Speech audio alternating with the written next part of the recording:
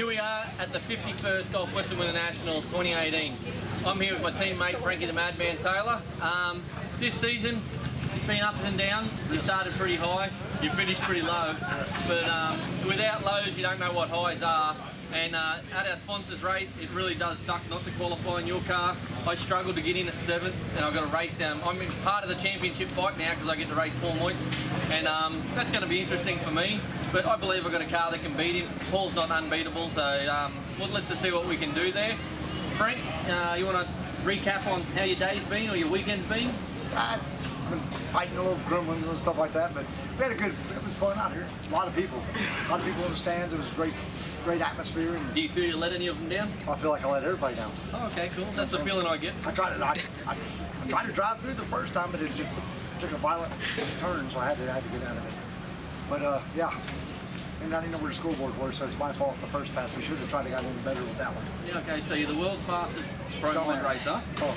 You got 15 years experience, and you know where the finish line was. That's interesting. Well, I usually run 8th mile, so when I went past the scoreboards, I thought, huh.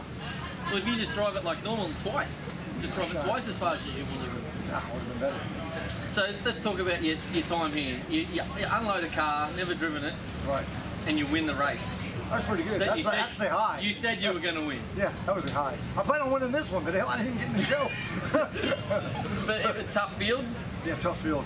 I mean, you couldn't calm it down. If you calm it down, then you ain't gonna qualify anyways. Yeah, so you could have ran an 85 or an 83, but that wasn't good enough. Wasn't good enough. You got to run in the 70s. Like a 77. Yeah, 77 gets you in. Like yeah, like that's 7. Yeah, 7. That's my spot. I know.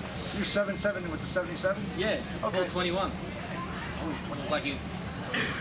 So yeah, that pretty much recaps our Winternationals. I'm still in with both my cars. I bought 2 cars the event. I beat my other teammate Rod Harvey first round, which really sucks for me because I like to see Rod perform and he gets very angry when I whoop him. But hey, that's what happens. Now I've got to try and hold the fort for the whole family. Dad come back, did a couple of big half-track burnouts, wore all my stuff out for no reason.